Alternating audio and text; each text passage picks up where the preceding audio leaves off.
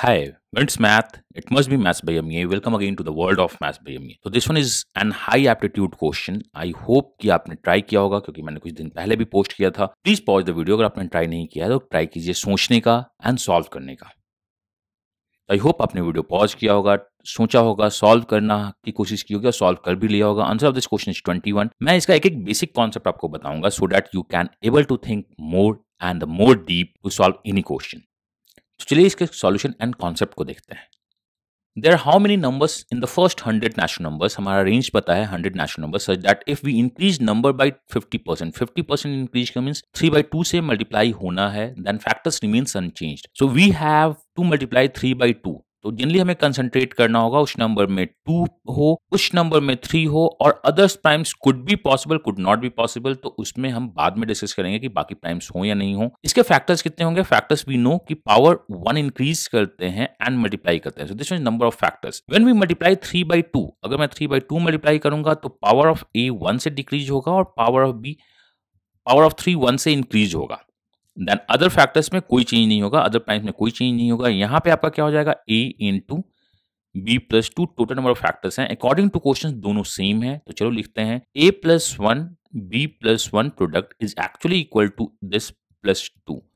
We have A B plus a plus b plus 1 is actually equal to A B plus 2a. So A B cancel होता है. अगर आप इसको इधर लेके आओगे तो a minus B equal to 1 और the a equal to b plus 1. सो इससे आपको ये बात पता चल जाती है कि the power of 2 should be 1 more than power of 3. बाकी क्या है हमें नहीं पता है. तो वी गॉट टू नो कि ऐसा ही कुछ हो रहा होगा, तभी तो वैल्यूज इंटरचेंज होगी. जैसे फॉर एग्जाम्पल आप 2 3 इंटू 3 स्क्वायर ले लो.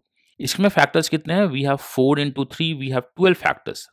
If you multiply 3/2 means 50% increase करते हो तो 2 की पावर एक डिक्रीज होती है, 3 की पावर एक इंक्रीज करती है. That is again 4 into 3, that is 12. So m into n जो आपका प्रोडक्ट ऑफ फैक्टर्स का फॉर्मूला होता है वो अनचेंज्ड होता है ड्यू टू साइन चेंज होने के कारण. That one is the 3 cube, sorry, unchange रहता है साइन चेंज होने के कारण. I hope it is okay. तो हमने ये रिलेशनशिप फाइंड आउट कर दिया है कि number should have 2 and 3. Other primes भी हो सकता है बट पावर ऑफ 2 एक ज्यादा होगा एंड ये हमारा कंडीशन है. तो चलिए हम लोग इसमें केसेस बना के सॉल्व करते हैं. So we got our condition. Let's solve this question.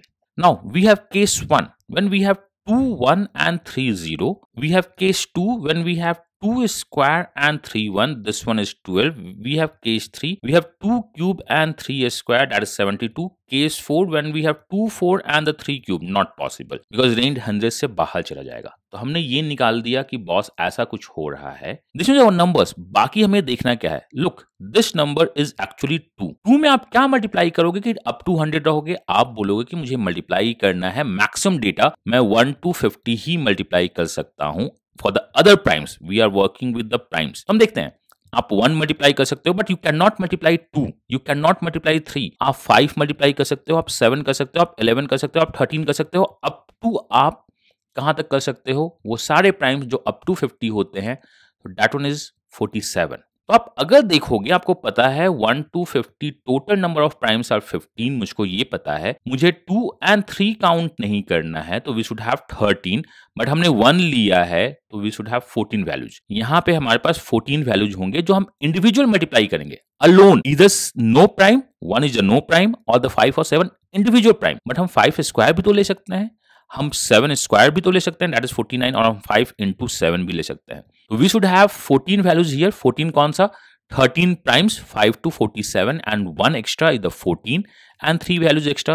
So in the case 1 we should have total 17 such numbers. जो 2 का मल्टीपल होगा, 3 नहीं होगा, बाकी नंबर्स हो सकते हैं. Now this value is what? We have 12. 12 में भी हमें मल्टीप्लाई क्या करना होगा? 1. 2 नहीं कर सकते हैं, 3 नहीं कर सकते हैं, we have to go 5. हमें 7 जाना होगा, 12 7 जा 84. Can we go for the next prime 11? हम 11 नहीं जा सकते हैं. So we have only 3 cases. 12 1 जा 12, 12 5 जा 60, 12 7 जा 84. So यहाँ पे हमारे पास 3 केस हुए हैं. अब लास्ट कंडीशन देखते हैं. This value 72.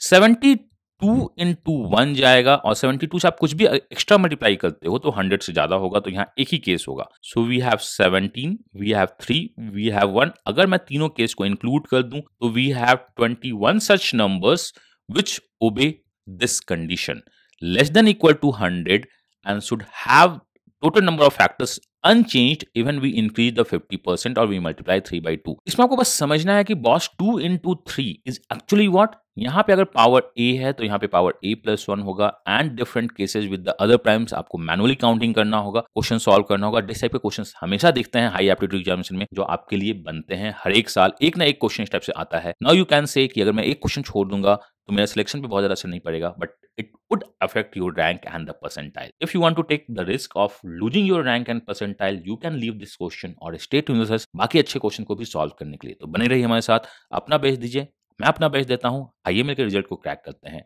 My self अमिये, God bless you, happy learning and bye bye.